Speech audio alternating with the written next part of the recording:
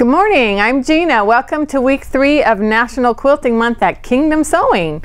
We are excited to be showing you today some more fantastic quilting machines, as well as some feet and accessories for free motion stitching. I'm going to do some demoing for you today, and we'll talk about some of the different feet and accessories that are going to help you perfect your free motion stitching. But first of all, let's take a look at the Gina M7. Some of you may have seen our YouTube video on this machine with Tim's face right here in the middle. Oh, looks like we're a little dark here. Let me touch the screen. Then you can see our fantastic LED lighting on this 13-inch bed. You can see this is one of Gina's professional model machines. That's all metal, flat bed, very heavy-duty machine. It's got a one-touch plate removal, so super simple to get that plate off. No screws to undo. It comes also with the standard straight stitch plate, as well as the HP or professional straight stitch plate, which is a left position. So really easy to get those perfect stitches when you want to do your piecing or free motion stitching. Also, changing out that plate to a straight stitch plate is going to help you with your free motion, so that you don't have to make quite so much of a tension adjustment when you're doing your free motion stitching. So you'll see in the back here we've got the big cone stand, so we can put larger spools of thread if we want on the machine there. You'll notice that on this machine the screen is more towards the center, so this is a very long machine, and normally we sit directly in front of the needle here, and that would be kind of a long distance to be looking at your screen on the side. So they've moved that screen over so it's a little bit closer to where you're actually going to be focusing as you're stitching. We've got that nice big stop and start button there with the green light telling us that we're good to go. Fantastic one-touch needle threader on this machine. One of the really cool things about this machine, the M7, is that when you raise your presser foot up to move your fabric around, the feed dogs drop down. So it's not going to be snagging your fabric as you're trying to move it through the machine and get it positioned for your free motion or your quilting, whatever you happen to be stitching at the moment. It's got the needle down pivot feature, where when we have the needle stopping in the down position, when we take our foot off the pedal, the presser foot pops up just slightly so that it's easy for us to turn corners or make changes in direction as we're stitching. So that's your pivot feature there.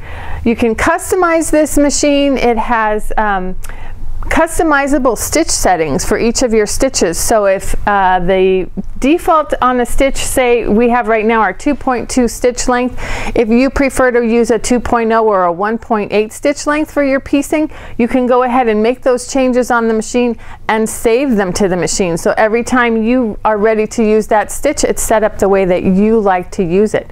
You can program in your stitch length, needle position, stitch width, your tension, and your presser foot pressure. So you can get the machine set up to do exactly what you want it to do for the best results. So really awesome machine here. Tim, am I forgetting anything on this that we really need to tell people about? This has the AccuFeed system, so the true dual feed. Right, so let's take a look over here at some of the feet that I have set up. So we have our 1/4 inch foot here for this machine. I'm going to bring it over here, maybe you can see a little better. It's got that wide opening so that you can do a scant 1/4 inch, move your needle position just a little bit if you need to do that. We've also got our open toe foot here, which is great for doing your applique work and things where you want to get a good view of right where that needle's going to land. We also have, as Tim mentioned, the dual feed, the AccuFeed. This is your walking foot. Plugs into the back of the machine, so that is able to be adjusted. So if you're still having some slippage or things still aren't coming out even, you can adjust that foot. And it does come with interchangeable soles. We talked a little bit about that last week. So you have 1/4 inch ditch open toe for that. It also comes with a variety of free motion feet. Angel will be with you in just a bit now. We have our free motion foot here. This happens to be an open toe variety, so this is a more standard one. This machine is also going to come with your ruler foot, and we'll talk about that in just a minute. I'm going to demo that a little bit for you. So this comes with this machine. We also have some great little free motion feet. These are snap-on feet, so nice and small. You can see they're clear. So they're out of your way as you're stitching. We have a closed toe, we have an open toe, and this is a really nice wide one. So if you use a zigzag stitch to do thread painting or something like that, this is a really handy foot for those types of stitches. So So awesome machine. We really love this machine. This is the Continental M7. We've got special deals for National Quilting Month, so you'll want to call us and we can talk price on that one if this interests you. It's a really wonderful quilting machine. So we're going to take a quick walk on over to another machine. Angel? Go ahead. All right, getting a little busy here at Kingdom this morning. Alrighty, come on this way, Tim. I'm going to show you some free motion stitching. We're going to be working with some different notions and accessories that you can use for your free motion that'll give you a lot of help. So I'm working here on the Janome 6700 machine. This is again one of those nice flatbed machines. See, it's got that all metal. This one has a 10-inch opening, so it's a sister of the M7 Continental. I've got my sew slip that I'm laying down here. I just went and rinsed this one off so it's nice and sticky. This has kind of a gummy back on it so that it'll stick down to your surface. This is going to give us the ability to slide. It makes our fabric slide more easily. That's a coated sheet there that we can put down. And I have it on top of the Sew Steady free motion table. So you'll notice that I'm going to be sitting at this end of the machine here. The extension table is made wide side to side, and so it gives us a different orientation for our machine so that we have more room to move our hands around for our free motion quilting. So this is one of the options from Sew Steady if you do a lot of free motion stitching. And this can be really give you much bigger space to work, better control of your fabric here. I'm going to put on my quilting gloves here. I find that these are really, really helpful. They have rubberized tips, and this is going to help us hold on to our fabric a little better. Now you'll notice that I have that ruler foot, free motion ruler foot on the machine. And these feet are specific for machines. So this is a Janome ruler foot. Baby Lock also makes ruler feet. We can give you a quick look at those. This is one that comes in a set with some different toes. This is a basic one here. I've got the Janome on the machine there. We also carry the Westerly ruler foot. Now this is good for those of you that have other machines, maybe you have a Viking, a Foth.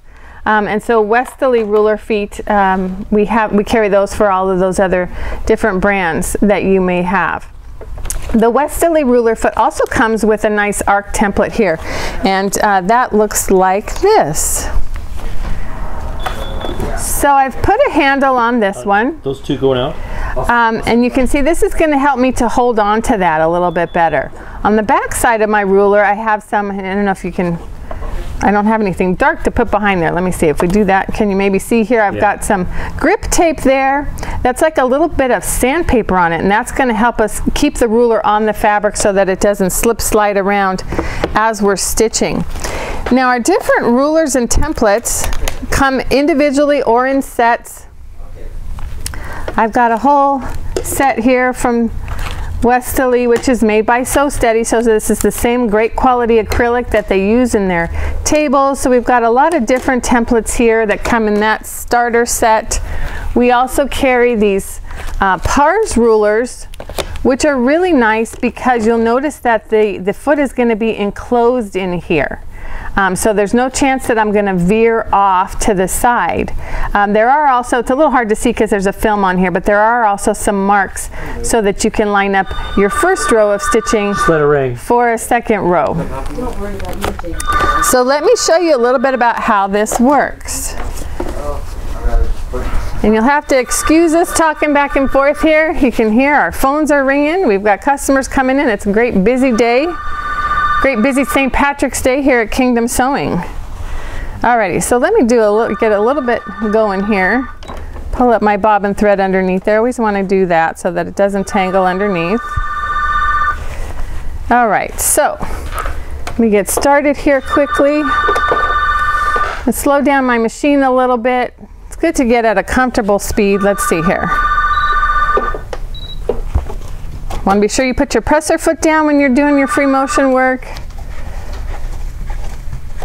And I'm going to reduce my foot pressure just a little bit there. Are the feed dogs down, Tim? I think I dropped them.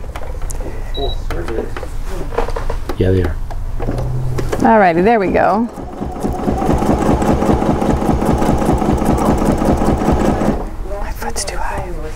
Alrighty, so the way these rulers work is that, let's say I wanted to do a straight line here. I'm going to be able to just follow right along the edge of that template until I get where I need to go. Then I can move a little bit more if I wanted to continue on.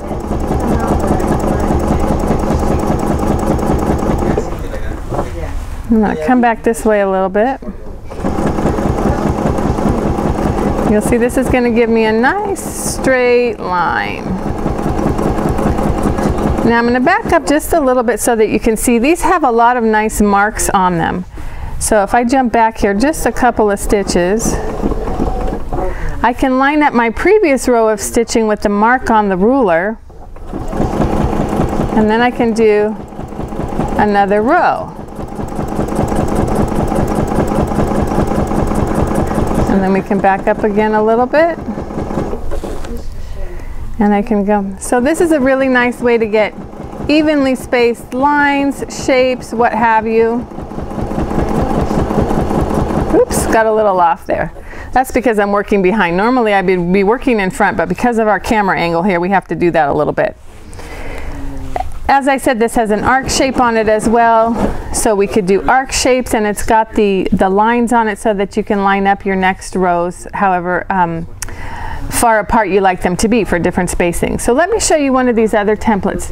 These are really nice because they have these little puzzle pieces.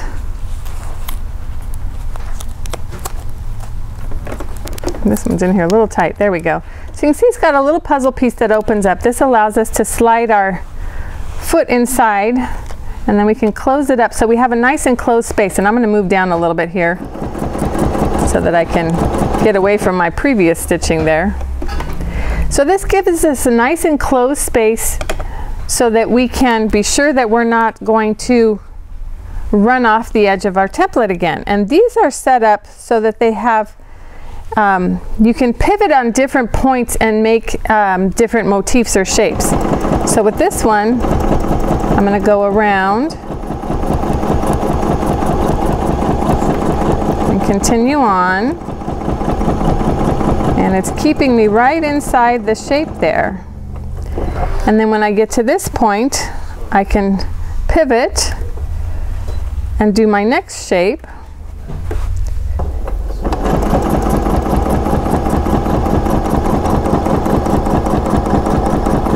I like to do these flower motifs with some meandering in between. And then I could move this around so you can see what happens is I end up getting sort of a flower effect. So we'll bring this around over here. And then we could do our next shape.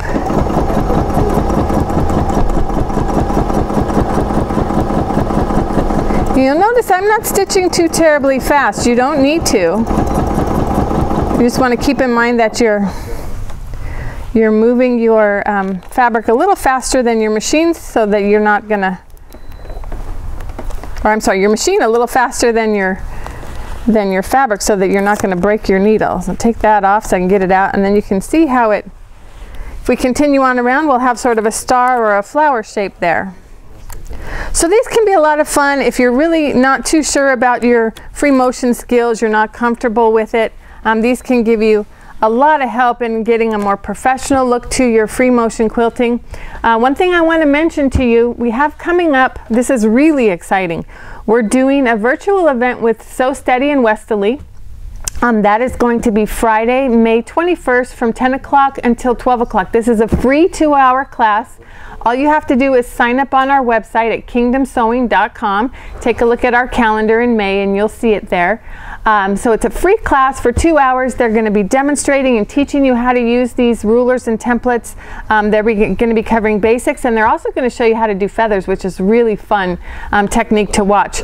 But you don't need to have any supplies for this class. If you already have a ruler, feet, and templates, you can stitch along if you like, or you can just watch the class. They will have discount pricing on all the products that they are featuring in the class. So if you really love this and you decide that you want to go ahead and invest, we'll have some sale pricing on all of the items, your feet and your rulers and templates that they're going to be demonstrating there.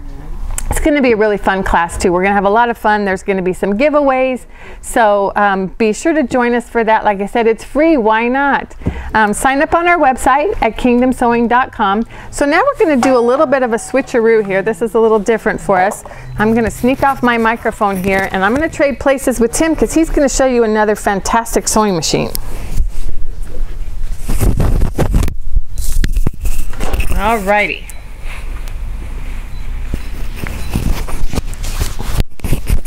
There we go. Let me walk around behind so that you can get a nice look at our Janome M7 content, or I'm sorry, wrong machine, we already did that one. This is the Janome Skyline S7. Yes, this is the Janome Skyline 7. We're just going to touch on some high points of this machine here. I'm going to reach down here and just so you can see solid one-piece metal machine, which is very rare that you're going to find. So quality is what we always want. Of course, price, reliability, and that's what Janome's always had, the 3 pillars on there. But we'll talk about some features here. We'll lift this up. All the threading is now covered, so when you're not sewing, the dust is not getting in there with your attachments. You also have attachments tray here and also in the back little cubby hole, but the ones you use most often you could use right up in here. Tim, excuse me, let's just mention real quick, folks, you might notice that we're getting a little bit of a flickering on the screen. That's just an effect of the camera. You can see that on the actual machine itself. Me looking at it, yeah, it is not flickering, but yes, the camera there. So you do have lettering, so if you want to name or date something, you have that capability. A lot of decorative stitches. In most machines, the width is a 6 millimeters or 7. This is 9 millimeters, so about a third larger. Decorative stitches and letters there. So we'll shut that. We're gonna talk about you have your normal zigzag plate, but when you're doing your quilting you want to stabilize the fabric just a little bit more. So I'm gonna hold that and you could focus on it there. You're going to see that the right side actually has a little bit larger hole than the center, and that's allowing you to get that perfect 1/4 inch the way you want it, not the way the machine has it there. So if you want a scant 1/4 inch, a hair less, a hair more, right on that line of a 1/4 inch, you now have that capability. You also have the capability of memorizing that position, memorizing the stitch length, and it's not buried into a memory. You've changed the default of the stitch. It's called favorite stitch now.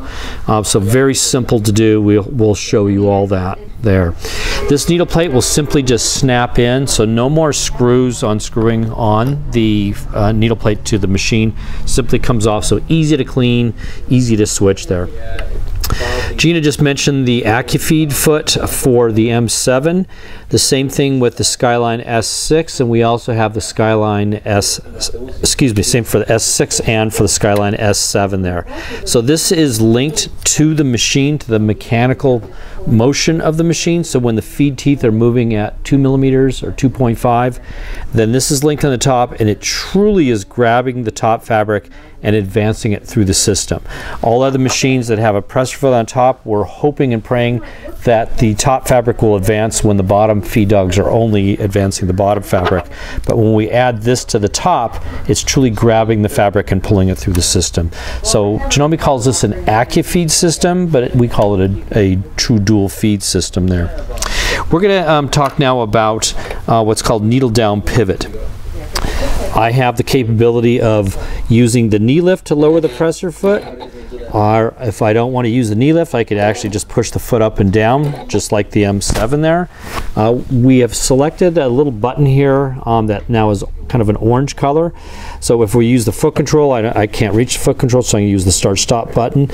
As we start sewing here, and if I'm doing an applique or just pivoting, whenever I stop, you will notice that the foot now comes off of the fabric, so you could do just a few degree pivot on applique or a 90-degree pivot on a lot of pivoting there. I have that capability just simply by programming that in. Let's see that again, Tim. Push the start button, foot comes down. You will sew when you stop. The foot comes up, and now you can pivot a few degrees or 90 degrees or whatever you're doing there. This machine does have what's called the thread cutter, so we've just cut the thread and the presser foot automatically came up. We have a clean finish right there. We're gonna actually speed the machine up a little bit here to show you a little secret feature that Janome has that actually nobody out there has. We're going to go full speed. So if you're not using your foot control, you're using your stop button. Sometimes on a big garment when I'm moving around, or if you're doing free motion, when you touch the start button, the machine takes off real fast. So when you come to the end, then you have to really touch it quickly there. This is an exclusive with all Janome machines. It's called a slow start and a slow stop. So I'm going to hold this button down. So if I'm in a real critical area, it will so slow till I'm out of it. Touch that on, we'll go to the speed. When you get to the end, you could slow it down a little bit before and stop it dead on the end right there. So that's called a slow start and a slow stop. That's an exclusive by Janome. Great feature there. Just came out, again, a clean finish right on the edge there. If you're doing that delicate and you want that precision applique, precision stitch in the ditch, precision 5/8 of an inch seam allowance, this is an option, but it's a great option there. This is a magnifier, so when we're looking down on a project, we're all losing our eyesight. We just want that little edge more. We want that better looking stitch. Then we have the magnifier. When I need it, I could retract out of the way. When I don't need it, bring it back. If I need to move it off for whatever reason, it comes off like that. So that is the Janome Skyline S7. We actually have them on sale. Come in and talk to Gina or myself at Kingdom Sewing in Simi Valley. Our number is 805-579-1571. Thank you. Bye. So let's just mention to everybody that we'll be meeting again next week, Thursday at 10:30. So be sure to tune in then. See you then. Bye.